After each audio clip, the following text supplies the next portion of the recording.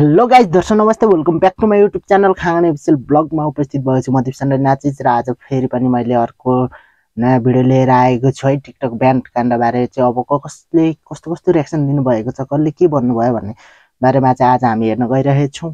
र अब TikTok band हुन त भइ नै सक्यो है, नेपालमा ब्यान्ड गरि नै सक्यो। कसैकोमा चलिरहेछ कसैकोमा चलिरहेको छैन भन्ने कुरा भन्छ। मेरोमा चाहिँ आजसम्म चलिरहेछ, तर म चेक मात्रै गर्ने हो होइन।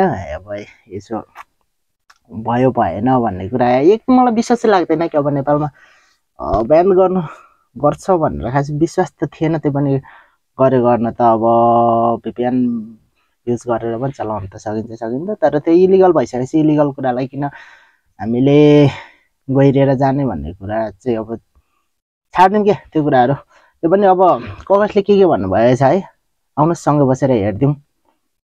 So hello namaste everyone, welcome back to my channel. र आज फेरि आइसक्यो YouTube and social platform regarding एकदम important and interesting news and updates लिएर। आज चाहिँ मसँग एकदम धेरै न्यूज एन्ड अपडेट्सहरु छ, जस्तै कि केपी ओली सरले चाहिँ टिकटक अनब्यान कन्फर्म गर्नु भएको हो त। यो कुराको रियालिटी चाहिँ म तपाईहरुलाई भन्नेवाला नै छु। र के युट्युबर्सहरु चाहिँ एङ्ग्री एन्ड डिसअपोइन्टेड हुनुहुन्छ, सो किन भनेर पनि म तपाईहरुलाई भन्नेवाला नै छु। र कुलबाई इबागिरी राजकुमार थापामगर अरुबाट पनि एकदम धेरै न्यूज एन्ड अपडेट्सहरु छ। सो भिडियो चाहिँ लास्टसम्म हेरिदिनु होला। र तपाईहरु मेरो च्यानलमा नयाँ छ लाइक एन्ड सब्स्क्राइब गरिदिनु होला। यो च्यानलमा चाहिँ YouTube and social platform regarding daily news and updates आउँछ। सो यति भन्ने आजको न्यूज तर्फ लागेको। आजको हाम्रो फर्स्ट अपडेट आएको छ रुङमाङ ब्लग्सबाट। उहाँ एन्ड उहाँको फ्यामिलीले टिकटक ब्यान रिगार्डिङ रियाक्ट गर्नु भएको छ र टुकुरियामा आउनुहुन्छ होला आज सायद भएको छ। उहाँहरुले के भन्नु भएको छ त भनेर तपाईहरु आफै हेर्न सक्नुहुन्छ।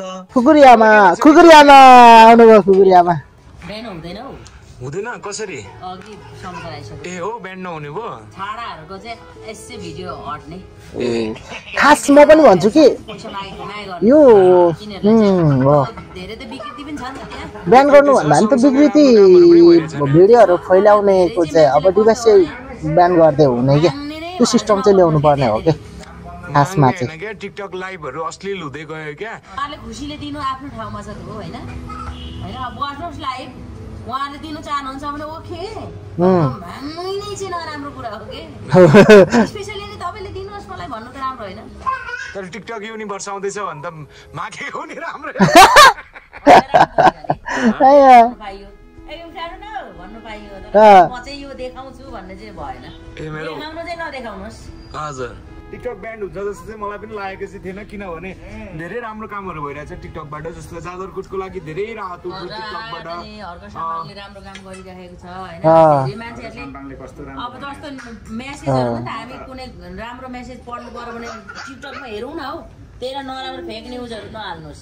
हामीलाई त्यो इन्फर्मेसन त्यहाँबाट भइरहेछ के। धेरै राम्रो कामहरु पनि भइरहेछ, धेरैको जीविका पनि चलिरहेछ टिकटकबाट। अब जस्तो नेपालमा युट्युब ब्यान्ड भयो भने म के गर्ने? अब हेलो है हो ठाडै सिधै गाउँ बिन्दु पनि पुरा जाड बनाउँदै बसिरहेको हुन्छ। हाम्रो नेक्स्ट अपडेट आएको छ इबागिरीबाट। अगेन उहाँको चाहिँ सुनौले नेपाल भन्ने च्यानलमा चाहिँ एउटा इन्टरभ्यु आउट भएको छ। लिटरली हैन त्यो इन्टरभ्यु चाहिँ लास्टै भयानक भएको छ। बेसिकली त्यो इन्टरभ्युमा चाहिँ सिगन भेरी एङ्ग्री, लिटरली हैन चोर नेताहरु भन्ने पुरै गालीहरु दिइराख्नु भएको छ। तपाईहरु त्यो इन्टरभ्युको पार्ट आफै इन्जोय गर्न सक्नुहुन्छ। ती नेताहरुलाई घरबाट निकालेर बाटोमा पछार्नु पर्छ कि 10 वर्ष जंगलमा बिताएको मान्छेले चाहिँ 5-6 वटा घर त बानेश्वरमा ठडाउनु भएको छ नि त।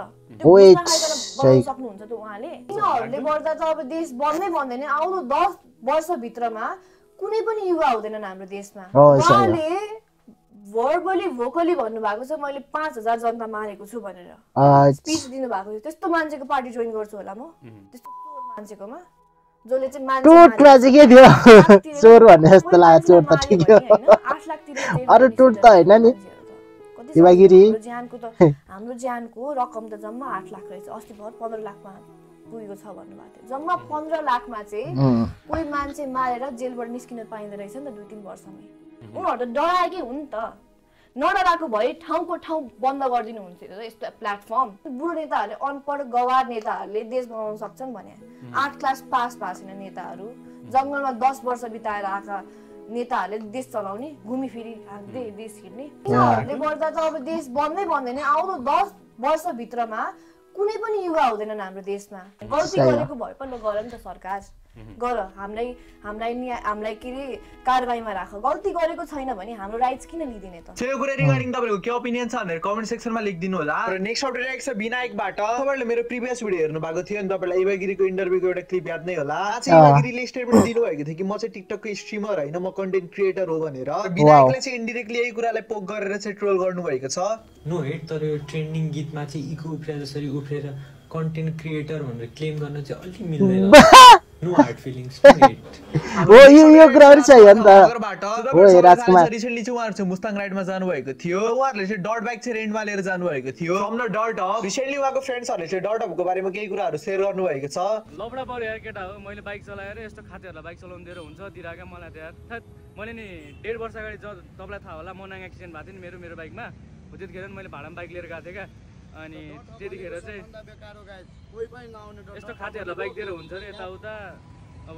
दिनको 5,000 तिरेछ चलाउन त पाइन्छ जसले पनि ठीक छ यहाँ पैसा मात्रै तिर्दिने यिनीहरू बाइक सबभन्दा खराब बाइक दिन्छ यहाँ डटमा कोही पनि नआउनु जो आयो कि त्यो मुस्ताङबाट एउटा ब्लोरो बुक गरेर ल्याउँदा हुन्छ बाइक त्यसमा हालेर 25,000 रुपियाँ तिरे यार कम हो 25,000 रुपियाँ अपर मुस्ताङबाट यहाँ आउँदा 25,000 रुपियाँ तिर्नु पर्यो नि यहाँ आउँदा नि कस्तो भयो यार तर डटहरूले केटाहरूलाई रेस्पेक्ट चाहिँ 0% केटा हो हैन रेस्पेक्ट गर्न जान्दैन रहेछ क्या मैले कस्तो काम नि भएर बोल्दिए जेस अब उले हैन वहाँ गएर उनीहरू जस्तो गोइल भएर त्यस्तो दुःख पाएको मान्छे वहाँ गएर इभन वहाँ जाँदा पनि हैन उनीहरूले राम्रोसँग रेस्पोन्स गरेन क्या त्यो चाहिँ लास्टै दुःख लाग्यो हैन त्यो कुरा चाहिँ बुझिदिनु पर्यो हैन केटाहरूले अब आज फेरि क्यामेरा एंगल मिलेको छैन के कम्प्युटर तल भइदियो कि तल छ कि कम्प्युटर त्यही भएर क्यामेरा एंगल यहाँ मिलाउन सकिरहेको छैन दाजुभाइ यस्तै भयो होस् हेर्नु न रिगार्डिङ न्यूजलाई चाहिँ एकदम फन्नी वेमा रिप्रेजेन्ट गरेको छ र यो क्लिप चाहिँ मैले तपाईहरुलाई अलिकति भए नि एन्टरटेनिङ होस् भनेर चाहिँ शेयर गरिदिएको हो सो होप तपाईहरुले इन्जोय गर्नु हुने वाला छ अगर नेपाल ने बहुत बढ़िया काम कर दिया नेपाल ने चाइना की दुकान टिकटॉक को बैन कर दिया कुछ लोग जो है निकलेंगे नौकरी वोकरी करेंगे वरना यही चल रहा होता है भाई साहब अल्लाह का शुक्र है यहाँ से बैन हो गया लेकिन सारे छपरी पर इंस्टाग्राम पे आ गए और इंस्टाग्राम पे आके वो भी यही गन मचा रहे हैं भाई माफ कीजिए जे भी करेगा अल्लाहले करेगा कस्तो लाग्यो भनेर कमेन्ट सेक्सनमा भन्न सक्नुहुन्छ हाम्रो नेक्स्ट अपडेट आएको छ अनिल सुनारबाट उहाँले चाहिँ आफ्नो struggling face and starting journey regarding केही कुराहरु शेयर गर्नु भएको छ मेरो पहिला स्ट्रगल पिरियड त्यहीबाट स्टार्ट भयो टिकटकमा थियो युट्युब पनि युट्युब गर्थिनँ मैले त्यतिखेर युट्युब गर्ने सोच त मेरो टिकटक गरेको 2 वर्षपछि आएको अब चाहिँ मैले युट्युब गर्नुपर्छ नि किनकि चाहियो नि त अलिअलि यसो यो घरमा चाहिँ मैले 2 वर्ष चाहिँ एउटा बाजे हुनुहुन्थ्यो यहाँ धम्बा भन्ने जुन चाहिँ अहिले बिते जानुभयो श्रेष्ठ हुनुहुन्थ्यो अनि घरमा धेरै बनाएँ मैले 2 वर्ष जति चाहिँ टिकटक गरेँ मैले अनि त्यसपछि बल्ल युट्युबमा आयो अनि धेरै स्ट्रगल फेस यो हो कि बिताएको पलहरू छ जोसुङ याद आउँछ कहिलेकाहीँ म बिना भएर बनाएको अनि त्यही हो अहिले त टिकटक पनि गयो कता गयो ठिकै छ तर त्यही हो यो घरको बारेमा चाहिँ त्यति भन्दिनँ अहिले अफ द क्यामेरा भन्छु त्यही नै थियो this is the memorable house in my life of my life र नेक्स्ट अपडेट आएको छ दीपक राजगिरीबाट सो उहाँले पनि टिकटक बारेमा ट्रोल गर्नु भएको छ बन्द भयो भने अब बन्द हो कि भने यसो चेक गर्न मात्र खोजेको थिएँ मैले खासमा कि भन्न त केही पनि छैन अब यो टिकटक बन्द भयो भनेपछि त चेक त गरिरहनु पर्यो त्यो खुस्किन लागेको मान्छेको यो सास चलाएको छैन भने यसो बेला बेला छामिन्छ त्यस्तै मात्रै हो खासमा भन्नु केही पनि छैन गुड मर्निङ बेला बेलामा तपाईँ हामी चेक गरिरहौँ हुन त राज्यले गरेर निर्णय प्राय लागु हुँदैन भए पनि छैन